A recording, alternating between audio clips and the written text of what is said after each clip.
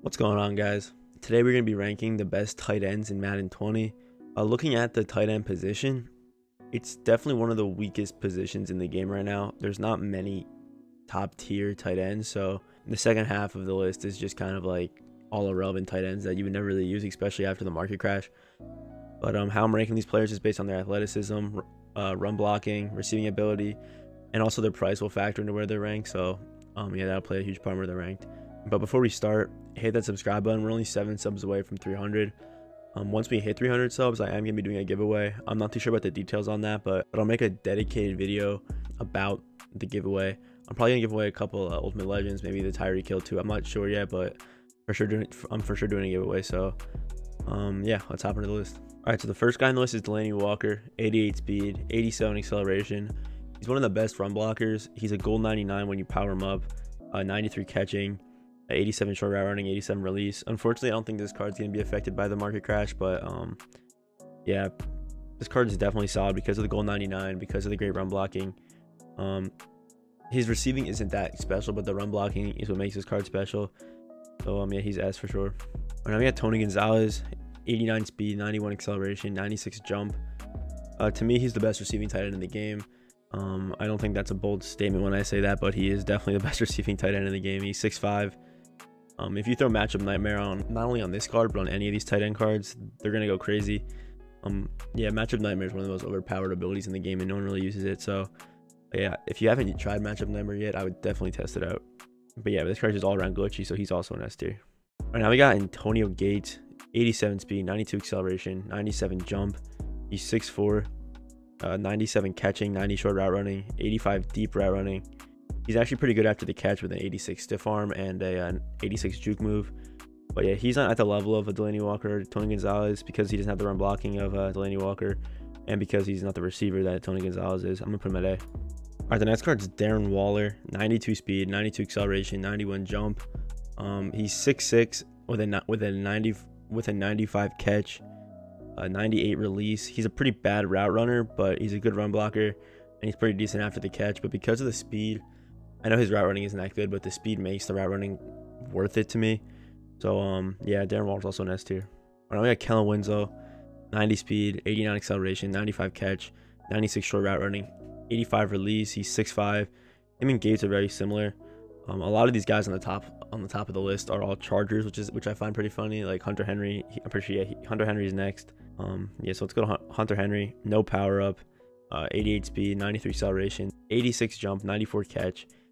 But what makes this card good is his 87 run block. He's a pretty decent receiver, but he's a very elite run blocker, so he should have a spot on a lot of teams. To me, he's not on the level of Winslow and Gates, so I'm gonna put him down here at B. All right, next up, George Kittle. I actually pulled this card earlier in my in the Grand Egg opening. If you haven't seen that video, go check it out. I'll put a card in the top right for that too. So all right, so George Kittle, 88 speed, 89 acceleration, 95 catch. He's well rounded in all receiving stats, and he's also an elite run blocker. I mean, this card is going to be affected massively by the market crash. So for that reason, George Kittle, probably the best tight end that you couldn't pick up that's going to be affected by the market crash. So S tier for George Kittle for sure. Now I got Shannon Sharp, 89 speed, 88 acceleration, 88 jump, 92 catch. He's a pretty decent run blocker. He's great after the catch, great short and medium route running. And you can get this card for around 100K. That was before the market crash. I'm not too sure what he's at now. Probably in the same spot as like where the rest of the Ultimate Legends are, which is around like 80K. So I would usually put this card at B, but because of the price, I'm going to put him at A. He's not as good as a run blocker as George Kittle. But he's still pretty solid, so I'm putting him at A. Right now we got 96 Mark Andrews, 90 speed, 94 acceleration, 94 catch, mid to high 80s in all his route running. He's pretty nasty after the catch. He's a decent run blocker, and for around 100K, this card is very solid, so I'm gonna put him at A too. All right, now we got Algie Crumpler. Never seen this card used or used this card ever, but 85 speed, 87 acceleration, 89 truck with a 87 stiff arm and a 94 catch. I mean, this card isn't really anything special, and his run block isn't that solid either, so I'm going to put Algie down here at C. All right, the next card's Austin Hooper. No power up, 85 speed. He's a great run blocker. Short yardage guy, but for around 100K, but this is before the market crash. I'm not sure what his card is at now. This card isn't worth it unless he drops to like 50K. Then I could see you picking up this card. But other than that, Yeah, I probably wouldn't get this card.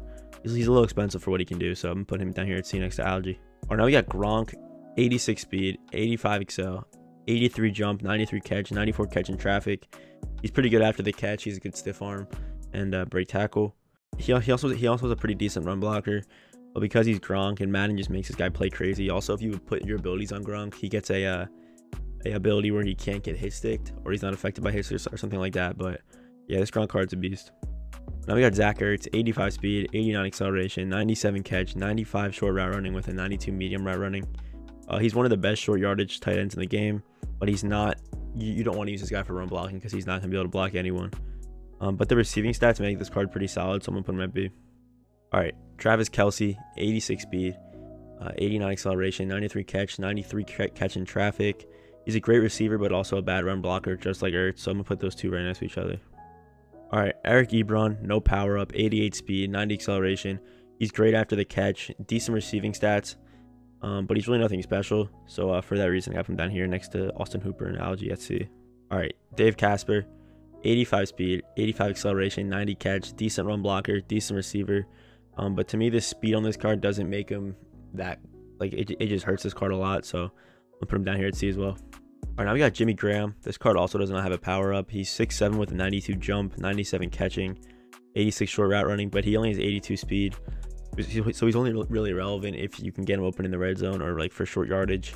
And he also can't even run block. So for that reason, I'm putting him down here at D. All right, JJ Watt, no power up, 83 speed. He's basically like a better run blocking Jimmy Graham. So for that reason, I'm going to put him up here at C. All right, next card is OJ Howard, 86 speed, 90 acceleration, 91 catching, 86 short route running. He's a pretty decent run blocker, but he only has a 73 jump and a 78 release, which just kills this card. So I'm putting him down here at C as well. Now we got Mike Gesicki, no power up, 87 speed, 90 acceleration, 90 catching, 88 short route running. Can't run block, but is pretty decent after the catch, and he's also pretty cheap. So for that reason, I'm putting up here at B with Ertz and Kelce.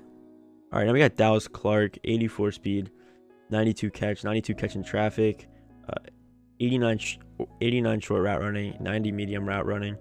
He can't run block and only has an 81 jump.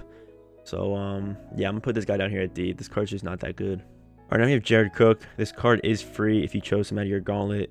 84 speed, 89 acceleration, 90 jump, 92 catch, 86 short route running. So because this card is free, if he wasn't free, he'd be down here at D. But because he's free, you gotta put him up here at C. All right, now we got Tyler Eifert. I've never seen this card. I didn't even know this card existed until I did this list. So here's Tyler Eifert.